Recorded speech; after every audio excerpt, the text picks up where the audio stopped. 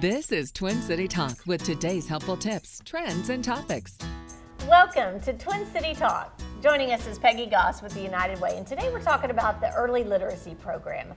Why early literacy, Peggy? Well, the United Way of the Brazos Valley believes that it's really important to fill the gaps in early literacy programs that are already out there.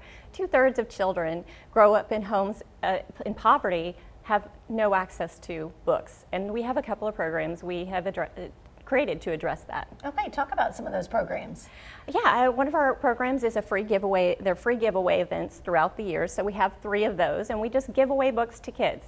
So they can come at any time, visit our booth, and just grab as many books as they want to take with them in order to, enhance the joy of reading. Absolutely. So we do that. Actually, there's 3 of them. There's one in December, Jingle Book Bash. We have an Easter one, Bunny Book Bash, and then there's one in October, Book Bash. Okay, you also do something through the local hospitals. Tell us about that. Yes, we have a baby bundles program. So it's our attempt to get in the hands of parents their baby's first book. We also include developmental information and a teether toy.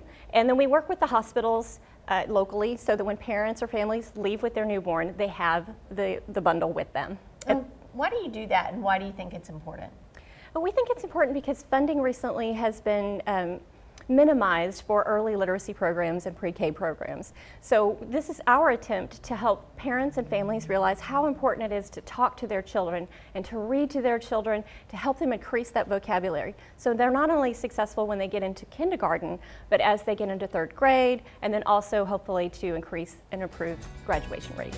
Okay, if you'd like to learn more about the early literacy program, just log on to kbtx.com/TwinCityTalk.